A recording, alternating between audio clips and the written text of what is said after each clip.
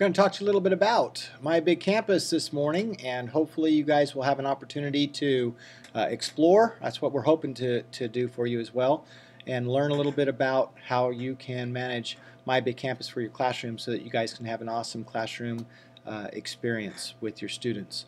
That's what we're hoping for. One of the things that I wanted to show you as we went through this is just real quick some of the things that my big campus has to offer. And I'm going to click out of here for a second. Over in Resources, if you click on that, you're going to find yourself going to a website that will have some resources here that I've left for you. This one here will show you how to make web pages in my big campus, which is really the group that, for example, what you see right now is what I'm calling a web page here, because you can have it where when they go to your school and click on your name in the faculty section, you can actually have it set where it'll open up here in my big campus. You can just get with your various tech people for more information on how to redirect it, or Mr. Motes himself can actually probably redirect it as well.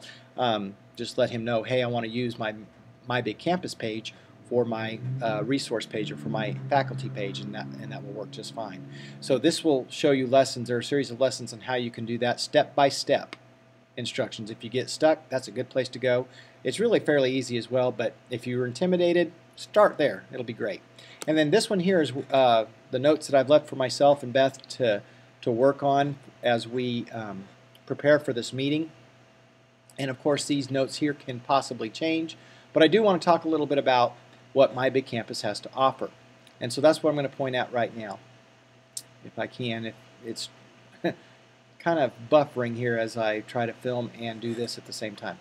So basically I want to talk to you a little bit about the teachers' resources that are available on my big campus. There's a component called EduTalk and Topics. We're going to talk a little more about that.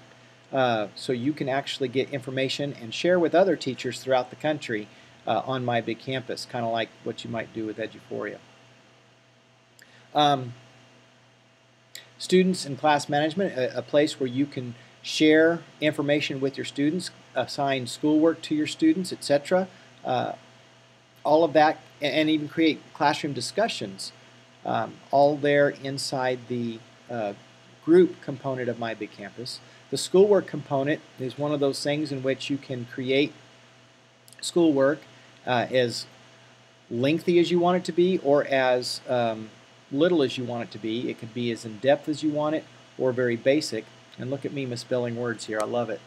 So I'm going to change it up right now.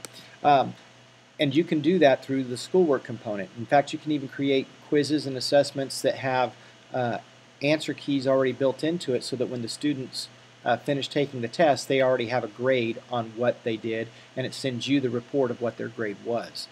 And it can break it down per question for you as well, so you know which students missed which question and which questions were the most troublesome for the students. So it breaks down all of that for us as well.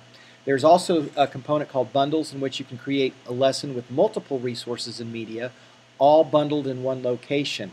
You can also save it for your own distribution, where only those who you give a link to will have access to it, or you can create a bundle that's available to all of my big campus users, and you can even create a bundle that's available to those people outside of my big campus. All of that's possible through the bundle component. We'll talk more about that later.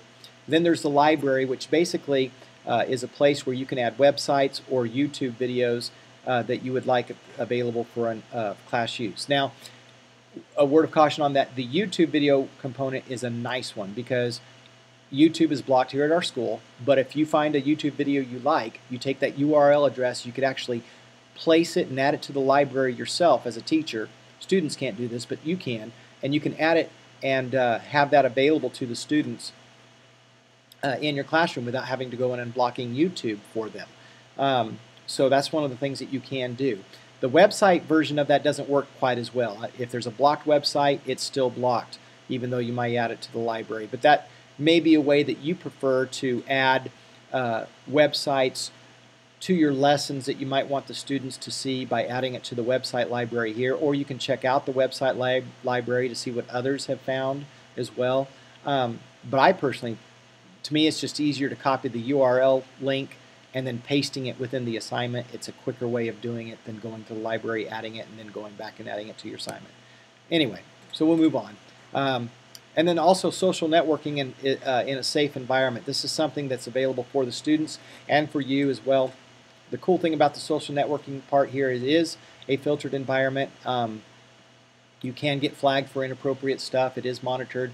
There are reports that are given and all this, but it does provide a way in which we can teach netiquette, if you will, and also watch for things such as cyberbullying and teach better skills on the internet and how you interact with one another in a more productive way and not so much a destructive way. So that's one of the cool things I do like about it. It's kind of a Facebook for students in a filtered environment. I like that. I like that component of it.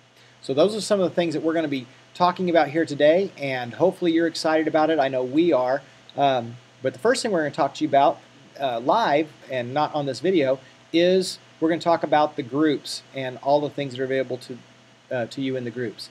For example, the group that you're watching this on right now is one that you are a student, and Mr. Dial and Mrs. Buckner are the administrators of this, and so we have control of the group and decide how best to use this website, and you get to see it from a student perspective. But through this process, you're also going to create groups yourself and learn how you can be in control of your group and start managing your students as well in the classroom. Hope you get a lot out of the next couple of hours and enjoy your time.